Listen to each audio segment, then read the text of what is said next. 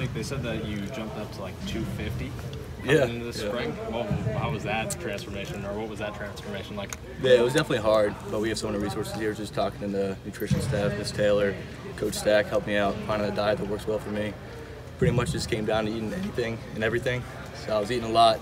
It wasn't easy, but I definitely jumped up a lot in weight. So that's better than going the other way, right? Absolutely, absolutely.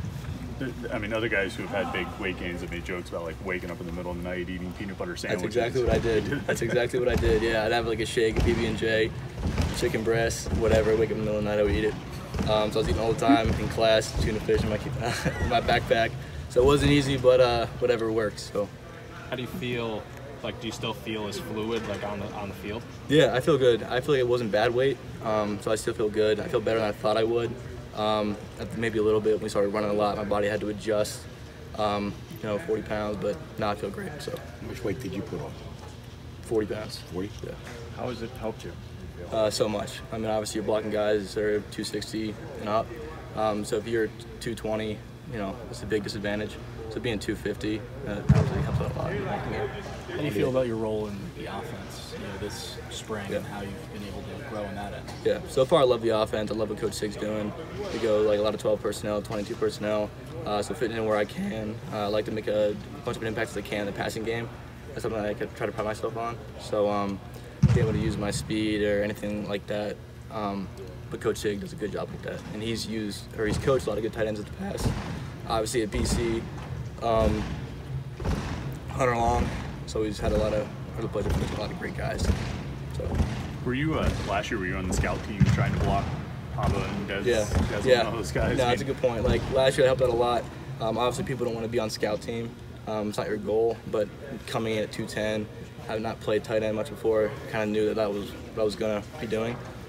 So going up against guys like Haba, Des, all those guys, I mean, that helped out so much. So it's just like, even mentally, just blocking those guys every day, just transform my blocking game. Now that you're this much bigger, I mean, you're taking reps against those guys again this spring, or you kind of like, you can't push me around like you did. Yeah, it's very different. It's very different. Is that your outside of the weight gain, what was your primary focus in the offseason? Blocking, weight gain, blocking, footwork. I mean, obviously, it's still work in progress, so I'm still working on it every day with Coach Salem. He was getting on me about it, my footwork. That's the main goal for me right now, is get my footwork down, iron out my footwork. Obviously in the off season, I was trying to hit the sleds every day, get guys out here when I can. I mean, obviously I was working on other stuff too, like route running, footwork, agility, speed, all that kind of stuff, but blocking and footwork and weight, that was the main focus for sure. How long did it take you to gain weight? Well, I just hit about a year mark. Got in last spring, so it took me about a year. Where'd you play in high school? Did you play tight end in high school? So I was a quarterback in high school for 3 years. I was at Notre Dame High School in New Jersey. Senior year, I went down to IMG, and I played kind of like a tight end hybrid. It was more like a receiver, so I was more like a slot. I was running around a lot. Obviously, when you get here, get to the college level, you're in line a lot more. So that was an adjustment as well, but yeah. So. Has staff been there for you every step of the way? Yeah, 100%. Coach Salem, Coach Stack, Coach Sig, Coach Narduzzi, whoever it is, they've been there for me. I go to them all the time with questions. What can I work on? How can I get this? How can I put on weight? Whatever it is, they're there. So. You guys lost Lucas Kroll to the NFL. How do you guys approach that leadership role now with the younger guys in the room?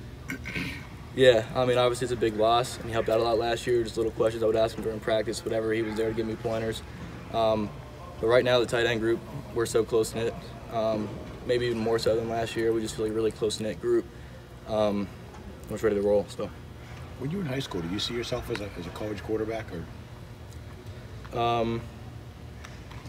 Maybe early on I did, but as I started kind of going throughout, freshman year, sophomore year, junior year, I started I loved running the ball. I loved having the ball in my hands. Schools that were talking to me as maybe as a quarterback, that's what I played, but they were like, hey, we're also interested in you as a tight end. So it kind of just like transformed itself, and eventually I just roll with it, and I loved it. I love quarterback. I love tight end a lot more than quarterback, especially at the next level. So it's kind of a natural thing for you. Yeah, I feel like it fits me and my playing style, what I like to do a lot better. So.